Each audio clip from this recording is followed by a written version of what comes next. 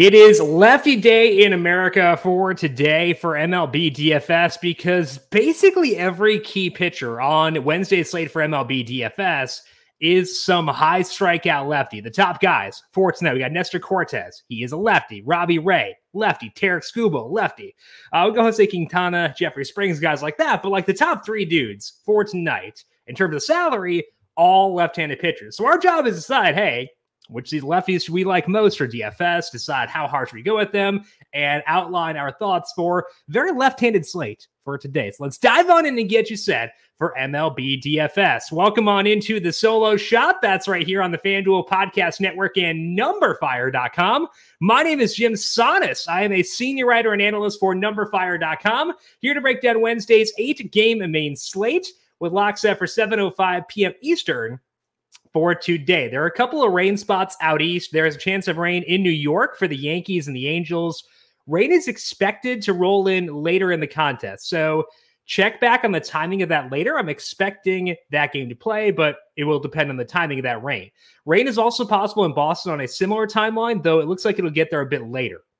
It is also colder there, though, at 58 degrees, so I downgrade bats for the Reds and Red Sox a bit. There aren't a ton of super hot games for today in terms of temperature, so don't need to go too far with that. There's one game above 80, so don't go too far in downgrading them, but I would downgrade them a bit as a result of the weather. We'll talk about what that weather means, if we want bats there, and how to rank these high upside lefties in just 1 second. But first, a quick reminder to make sure you're subscribed to the Number Fire Daily Fantasy Podcast feed, because our PGA DFS podcast for the Memorial is now posted, breaking down my favorite golfers for this week over on FanDuel. Brandon is off for this week on vacation, so I talked about the course at Muirfield Village, which guys I like, need salary tier, and much more. Also, of course, UFC and NASCAR coming up later on this week. Hit subscribe wherever you get your podcasts. If you like what you hear, leave us a rating and review as well. The NBA Finals are about to heat up starting tomorrow, and you can make every game feel like Game 7 on FanDuel Sportsbook, an official partner of the NBA.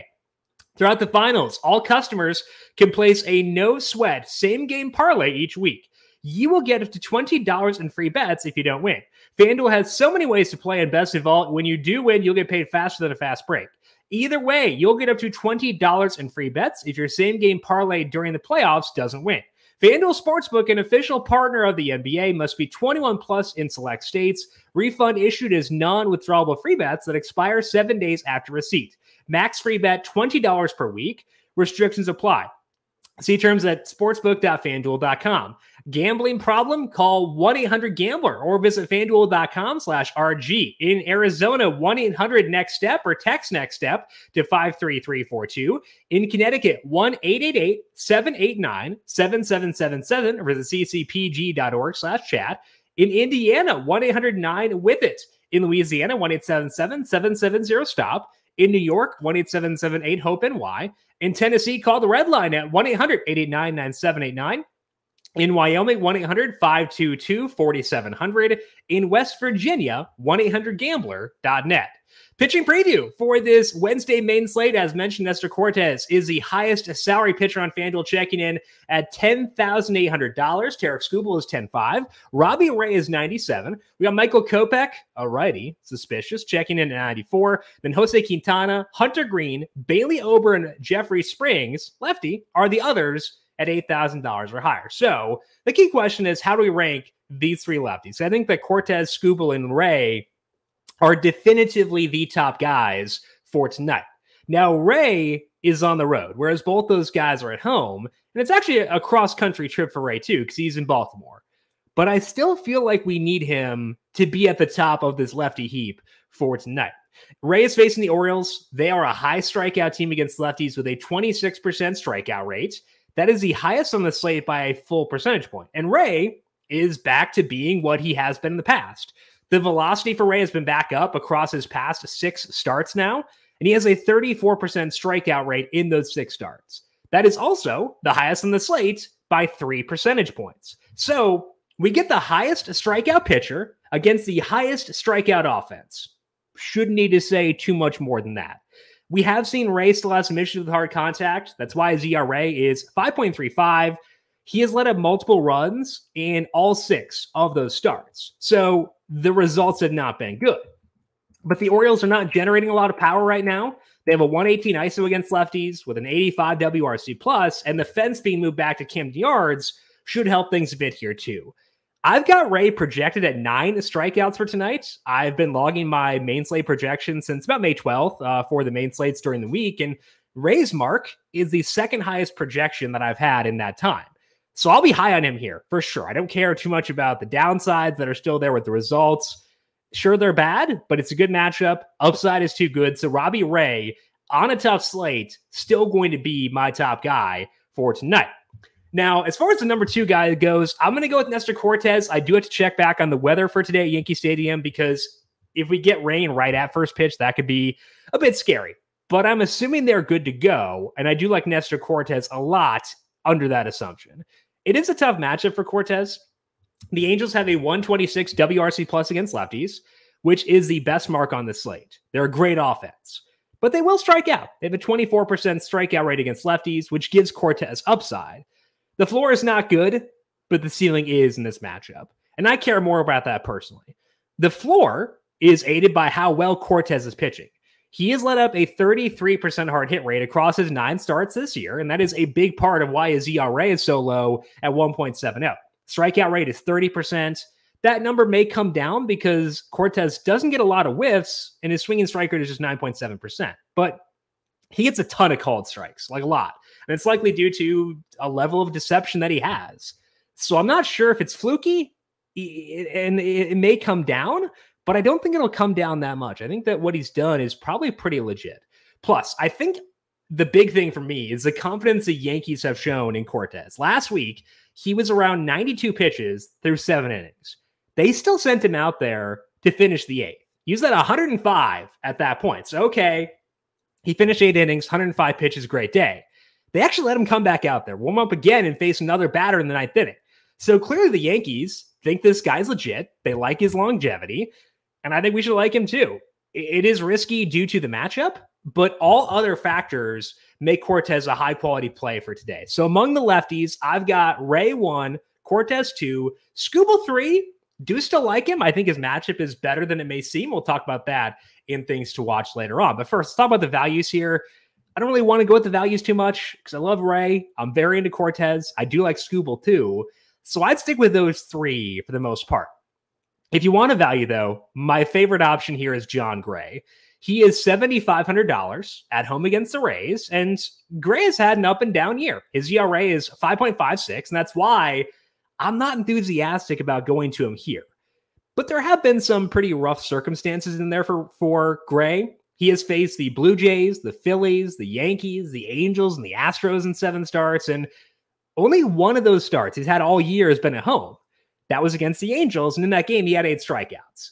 He did still let up 4 earned runs, but there were some strikeouts. There's a path to a ceiling there, at least. Gray has a 22% strikeout rate since he returned from the injured list. His swinging strike rate is 11.4%, despite facing the stiff competition that he has faced. He gets the Rays here. They have a 102 WRC plus in their current active roster with a 24% strikeout rate. This matchup gets a lot easier when Wander Franco is on the IL. Plus, Gray can go decently deep in games. He's gone 94 and 91 pitches across his past 2 games. I have him projected for 5.5 strikeouts tonight. That is the most among the value plays. It's still almost 3.5 lower than Ray, but it's not bad. He's at home. Don't mind the matchup. I'm not sure if I will actually use Gray personally. I think I kind of want to stick with those top 3 guys, but if you want a value, Gray would be my favorite. So to me, Ray, Cortes, Skubal, the building blocks. If you want to toss in a value, you can go John Gray. Not sure if I will get there personally. Depends on how much value I need for my batters for today. Speaking of the batters, let's dive into the stacks here and go back to Yankee Stadium. Reed Detmers had his no-hitter earlier on this year, which is a really impressive showing, but he struggled since then in 2 starts, and the peripherals for the full season are not ideal. So I think we should stack the Yankees against him, again, assuming that the weather allows that game to play. Detmers was undergoing a change when he threw his no-hitter. He's been throwing more changeups across his past 5 starts, which does include that no-hitter, throwing fewer sliders and fewer curves in that time. And it worked, obviously. He had the no-hitter. But the ERA in that time is 3.81, considering he had a no-hitter in 20% of those games. That's a little high. His skill interactive ERA is 5. He has allowed a 43% hard hit rate with a 47% fly ball rate. He did face the Rangers twice in that span. And it's a repeat matchup, so you can, ding it for that, ding the importance of it for that. But he did let up multiple home runs in the first game and in the second game. He also let up 3 runs to the Red Sox in the stretch. He's had no more than 4 strikeouts in any of these games. So the no-hitter does matter. He deserves credit for that. But you're putting him in a hitter-friendly park on the road. Even with the injuries, the Yankees do still hit lefties well. They've got a 118 WRC plus with a 203 ISO. I think we should stack them here, weather permitting, given the spot they're in against Detmers and given the underlying numbers we have with Detmers, despite the no-hitter. In doing this, I will have to use DJ LeMahieu. He's not above Judge. He's not above Torres for me, but I'm going to have to use him. I typically try not to. He's honestly pretty annoying in terms of upside. He's a low upside guy.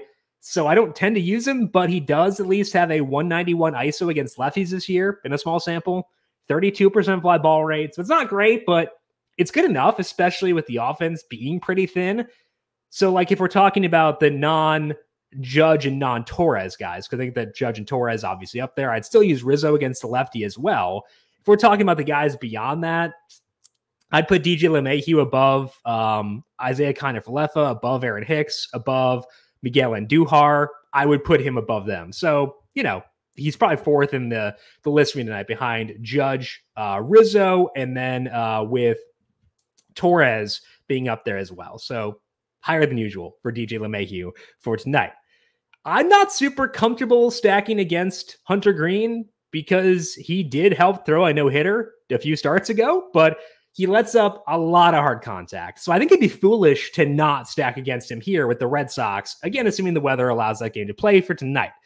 Green has been super interesting so far this year. He has a 28% strikeout rate, which is awesome, but the non-strikeouts have been an absolute nightmare. He has a 12% walk rate, a 40% hard hit rate, and a 53% fly ball rate. He let up 5 home runs in one game, and he let up 3 last time out. And we've seen Green trying to adjust. He's a young guy trying to adjust to the big leagues. Makes sense. He's been throwing more sliders across his past 6 starts. The launch angle against that slider is lower than his fastball, and the expected slugging percentage is lower too, and that should help. So more sliders should be a good thing.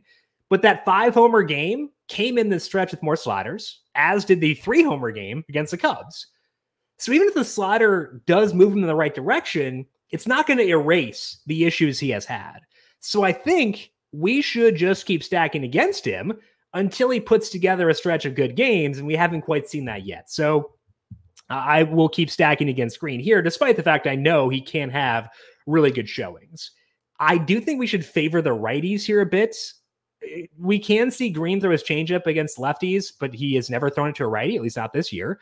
So he's a 2-pitch guy against righties, and his strikeout rate against them is 25%. It is 31% against lefties.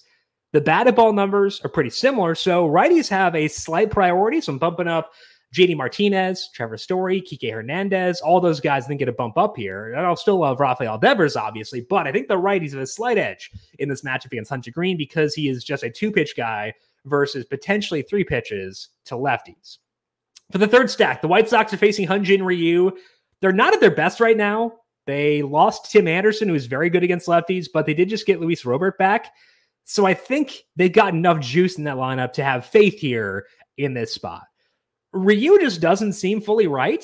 He left after 65 pitches in his most recent start. He had tightness in his elbow, and that's a little scary. He was listed as a scheduled starter early on in the week, so that's typically a good sign, but elbow issues always are going to be scary for a pitcher. We've seen Ryu get good results since he came off the IL, but he's letting up a ton of balls in play. He has an 11% strikeout rate since he returned, and that could make you think the batted ball data has been pretty good because the results are good. But that's not really the case. He's letting up a 45% hard hit rate with a fly ball rate at 37%. It's fine, but not great. Basically, I think Ryu's getting a little bit lucky.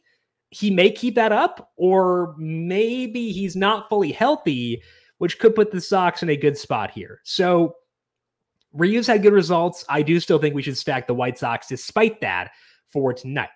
I'm not sure what Robert's return will mean for Adam Engel. recently, whenever Engel has started, he has played the entire game. But when you can put Gavin Sheets on the bench against the lefty, you just generally have more outfield depth.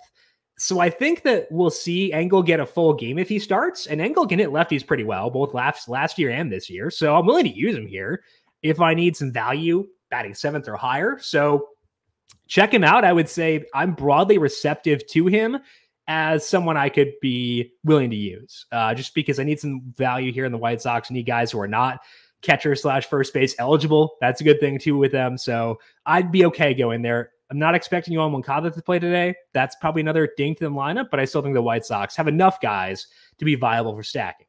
Let's move now to things to watch. I did want to talk a second about Tarik Skubal. He's facing the Twins at home today. No Carlos Correa, at least assuming he doesn't test negative. No Royce Lewis. Byron Buxton's in and out, and they just played a doubleheader yesterday. So it's not a bad matchup for Skubal with all those injuries considered. I would rank Skubal 3rd behind Ray and Cortes, but high enough for me to use him for sure. It'll probably, again, be just those 3 for me tonight. Jason Alexander, not the Jason Alexander, Jason Alexander is making his debut for the Brewers tonight. Not a guy I want to stack against. He's facing the Cubs. Alexander had a 63% ground ball rate in AAA this year. It was 69% last year. So he's facing the Cubs. Winds are in a bit today. Temperature 61 degrees. I'm okay being low on the Cubs here against Alexander. Finally, I think you can stack the Mariners again today. They're facing Kyle Bradish, who gets some strikeouts, but similar to Green, it's just what happens when he doesn't get strikeouts that pushes us here for stacking. We can see Bradish have really good games because of the strikeouts, and that's why the Mariners are higher on my list, but I would put them 4th here behind the White Sox, the Red Sox, and the other team discussed at the top, which I forgot already. It was the Yankees. So Yankees, Red Sox, White Sox. I'll put the Mariners number 4 on that list. Let's finish up here with some dinger calls for tonight. We saw both Matt Olson and Eduardo Escobar go deep last night. So 2 for 2 there. Let's try to do it again here and go with a couple of pretty fun guys. The first one being Trevor Story, obviously just destroying the cover off the ball right now. I picked him over JD Martinez because Story has a higher fly ball rate against righties. Could have gone either way. I'll go Story due to the fly ball rate as the boring one. The fun one, you could push back on whether this is fun, but he's $3,000 on FanDuel. So Gleyber Torres, if you look at his very small sample numbers against lefties this year, it's like a 60% fly ball rate. Sick. 13% strikeout rate. Love that. So homer calls for today, Trevor Story and Gleyber Torres. We'll try to go to 2 in a row for tonight. That is all that we have here for today on the Solo Shot, but we are back once again tomorrow to break down Thursday slate and Friday slate as well. Of course, we have our PGA podcast over on the Number Fire Daily Fantasy Podcast feed. Search for that, hit subscribe, check out the PGA podcast, and come back for UFC and NASCAR later in the week as well. If you have any questions for me, I am on Twitter at Jim Sannes, JimSannes. You can also follow the FanDuel Podcast Network at FanDuel Podcast. Big thank you to everyone for tuning in for today. Good luck to you with your MLB DFS lineups. Talk to you once again on Thursday for another slate of MLB DFS. This has been the Solo Shot right here on the FanDuel Podcast Network.